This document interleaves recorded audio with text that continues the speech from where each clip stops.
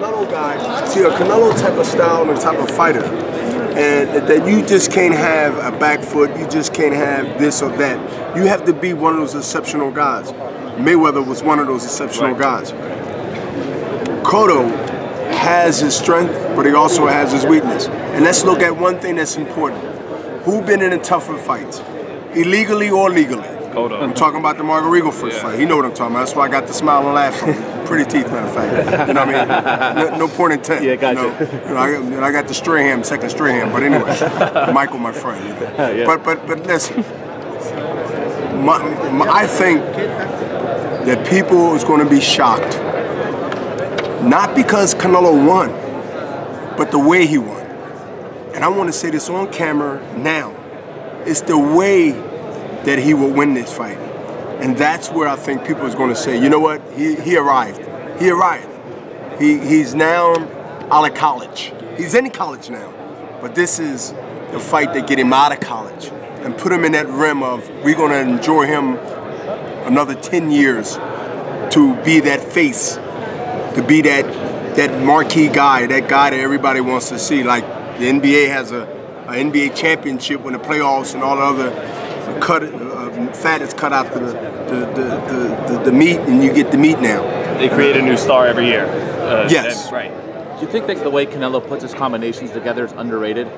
Yeah, absolutely. Yeah. You know, because you gotta, I think it's underrated. Some of it comes of honesty, and some of it comes because people who seen Canelo fight in the last couple of years, they seen a young guy who's throwing punches, whether they hitting or missing, and they had in their mind how he should fight.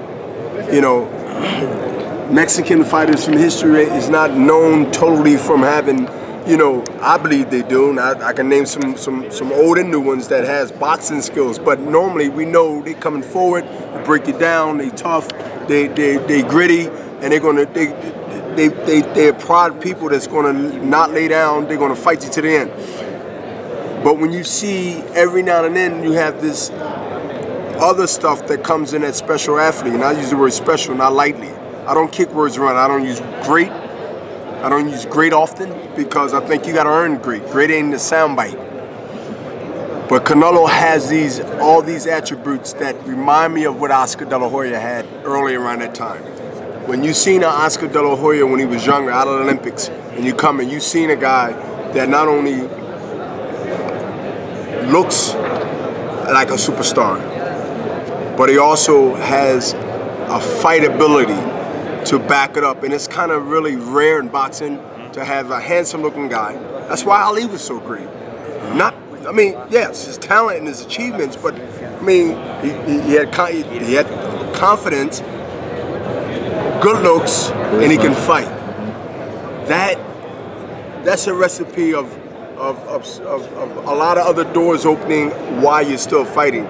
Unfortunately, I had only had but one or two of those three, and we ain't gonna say what it was, but at the end, it is what it is. I see these things, and I'm man enough to say it.